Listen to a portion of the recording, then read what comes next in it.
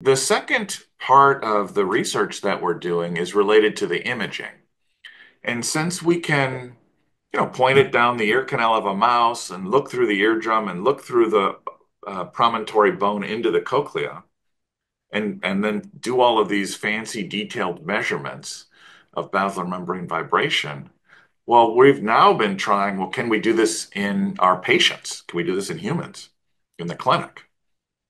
And it's actually starting to work. And we've built a device to do this. We've kind of called it the cochleoscope. That might be a little bit of a premature statement because we're seeing just a hint into the cochlea at this point. We get a great view of the eardrum, the ossicular chain, any scar, cholesteatoma, those things, tumors. But we can see through the promontory bone into the cochlea a little bit. And we're working on improving our hardware and software to get really nice, clear images like we do in mice. The problem is, of course, the bone in a human's a little thicker than the bone in a mouse. And so the image is a little more blurry.